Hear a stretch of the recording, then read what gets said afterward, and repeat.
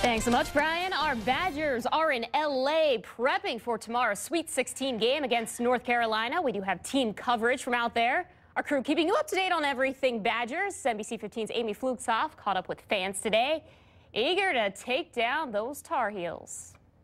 We're more than 1,500 miles away from Wisconsin, and check out this beautiful weather we have found in Los Angeles.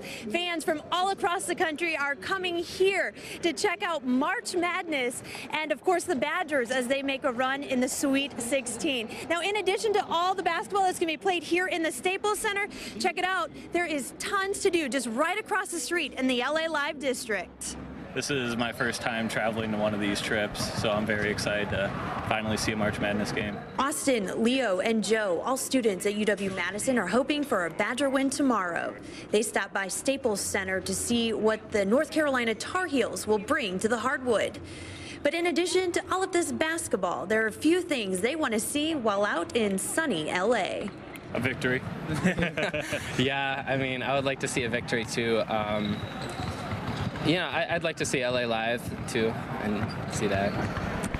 Hopefully we can see a show or something while we're out here, but the #1 priority is definitely seeing the Badgers win. While the games are played inside, Badger fans are making sure to soak in some of this amazing weather. Yeah, actually we were at the beach yesterday. We went to Santa Monica, got to spend a day out there. You know, just kind of enjoy the weather. We left Madison in the snow, got out here and enjoy the 70, 80 degree weather. Now, in addition to soaking up this beautiful sun, doing a little shopping, and of course doing some LA eating, fans are here for a big reason, the big dance. So the Badgers are getting ready to take the court, and we're going to be heading inside the Staples Center to catch them in action for their first round of practice here in California.